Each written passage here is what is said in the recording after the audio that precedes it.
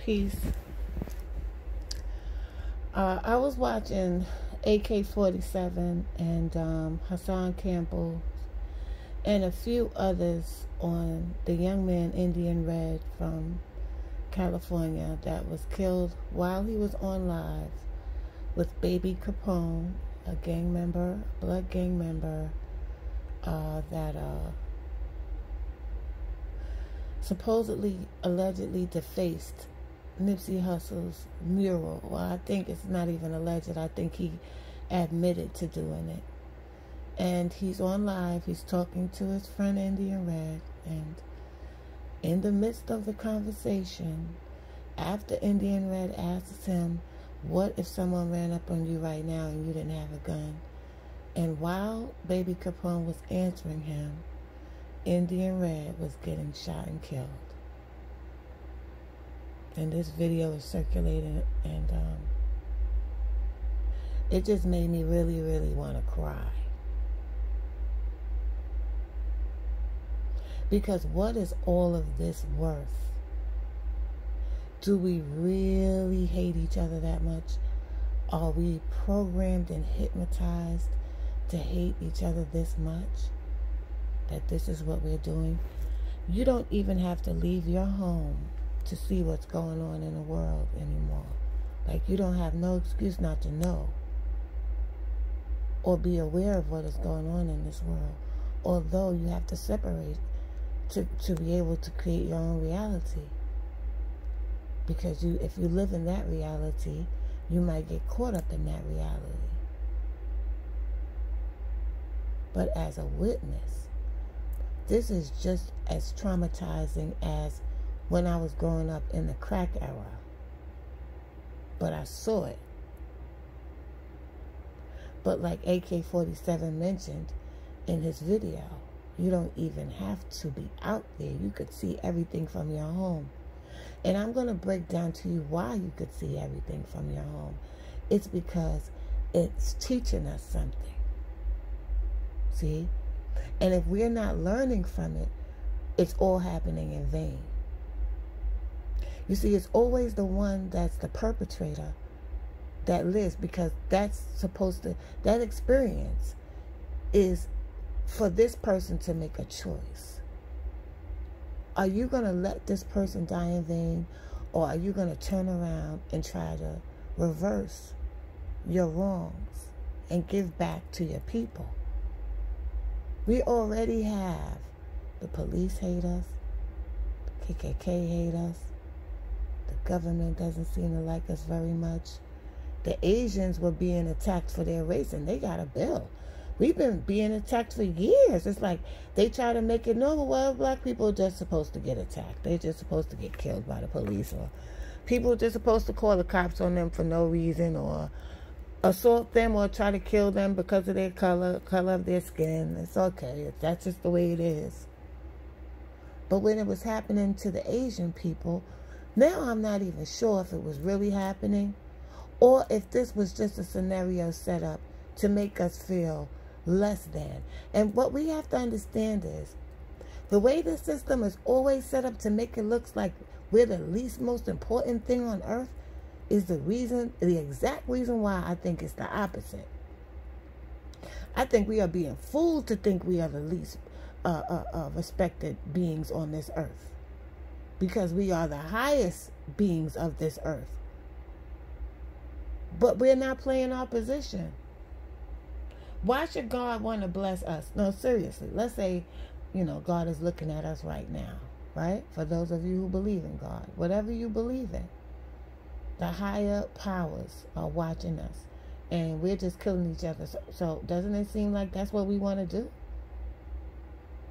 So we get what we want, right? We get what we ask for. But what are we asking for? What is the true purpose of dedicating yourself to the streets? What do you get out of that? That's why I said they stripped us of so much power that we look for power in the wrong places. So with all the world attacking us, people in laboratories making up viruses. I don't know what's going on with that.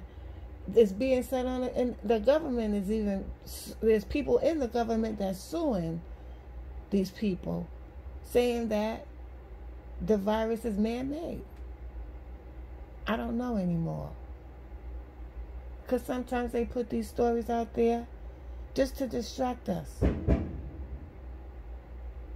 To distract us from really taking a look at what we're doing and what we deem to be important and what we're putting our concentration and energy on and feeding, to reverse that shit.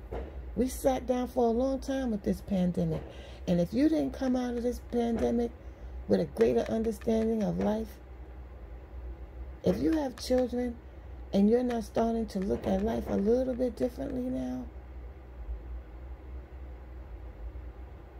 then you're not getting the message. You have lost your connection to the Most High. Because we're being pushed in a corner now so we can make certain decisions and shift our energy. And I see the energy shifting in some of you. And that's why I watch. Because they're not going to report the progresses that we make, but they'll always report our lowest points of behavior. They'll always report the regression, but they'll never report the progression. So I look for the progression. I look for the loopholes and the weaknesses, just so that I can feed myself with something positive every now and then when I see somebody doing something positive. And I see the energy shifting, and I see all the kinks being ironed out, because now that everything's being displayed on YouTube, we get to really take a look at ourselves now. Because it's being put in our faces. We're starting to see the sickness.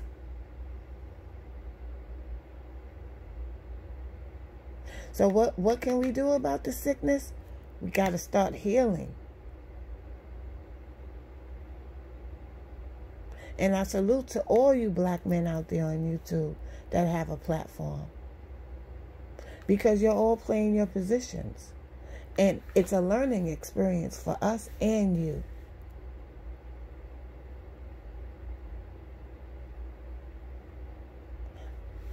I just felt compelled to say something because, you know, that just triggered the heartbreak that's already within me. That definitely triggered it again. How much times can we see stuff like this without it just ripping a piece of us away little by little, even if we're not aware of it?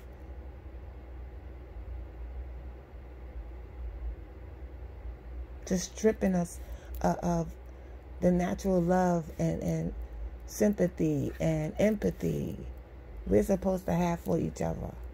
Naturally, we was born to do that.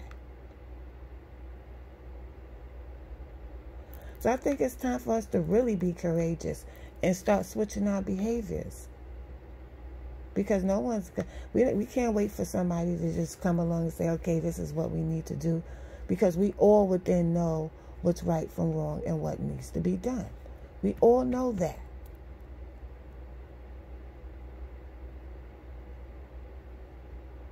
But anyway, peace and love. I hope you all stay blessed. Stay safe, stay alert, stay aware, and keep on growing and learning. It's beautiful to see in this darkness that we live in right now. Peace and love.